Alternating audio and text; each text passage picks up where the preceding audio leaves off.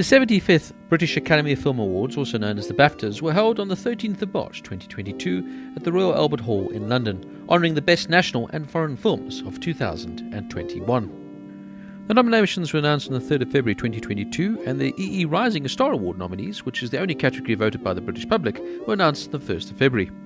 The nomination and eventual winner went to Lashana Lynch, which confused commentators who do not consider her rising, as she's already played a major character in a Marvel Cinematic Universe movie, Captain Marvel, as well as playing a major character within the new James Bond movie, No Time to Die, which kind of defeats the purpose of a rising star.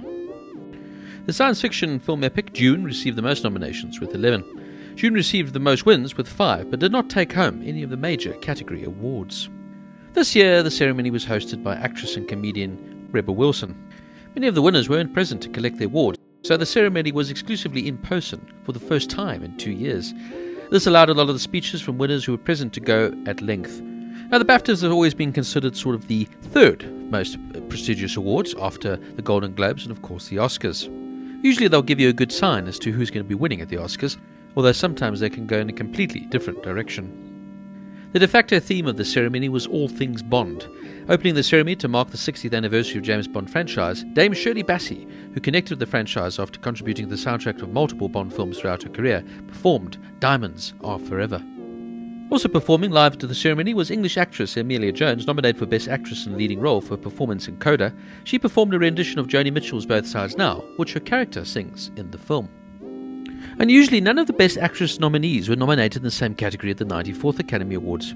Additionally, of all the actresses nominated for a BAFTA, only Lady Gaga had been nominated at the 28th Screen Actors Guild Awards.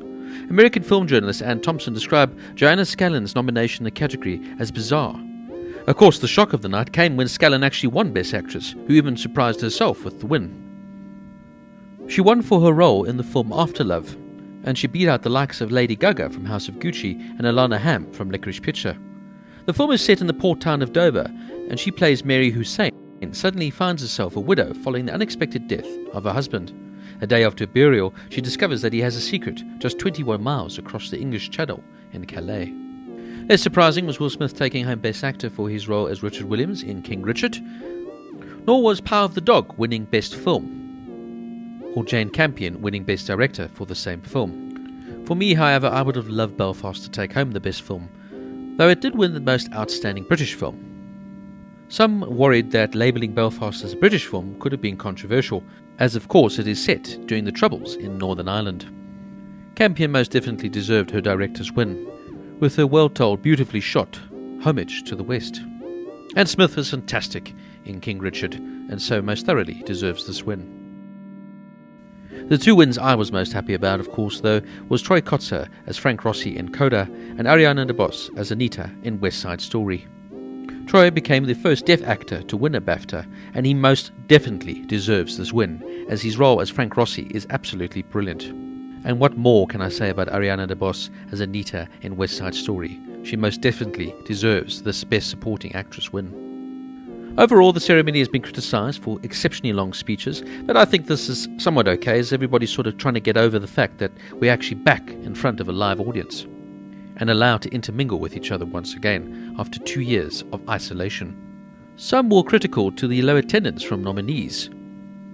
A high number of absent nominees may be attributed to the ceremony taking place on the same day as the 27th Critics' Choice Awards, which rescheduled their ceremony shortly beforehand and stated there was no other possible dates, acknowledging the clash and setting up a parallel venue in London, in addition to its usual host city of Los Angeles, to encourage people to attend both ceremonies. There have been mixed reviews this year for host Rebel Wilson.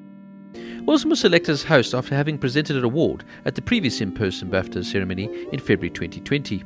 Where she had been one of the funniest parts of the whole ceremony. Now, the BAFTAs are always seen as more of a serious and formal affair than a lot of the other award shows, and it can be pretty difficult to get a laugh from the audience. As a result, a couple of host Rebel Wilson's jokes fell a bit flat, but on the whole, I thought the Australian did a fine job, delivering some solid one-liners in her opening monologue. A lot of actors also showed their support for the Ukraine in the midst of this most horrid and tumultuous times, with the ongoing attack from Russia. The 75th British Academy Awards will go down as a ceremony that returned back to its glamorous ways, with the shock win for Joanna Scanlon, otherwise pretty much following to script. Now onwards to the Oscars.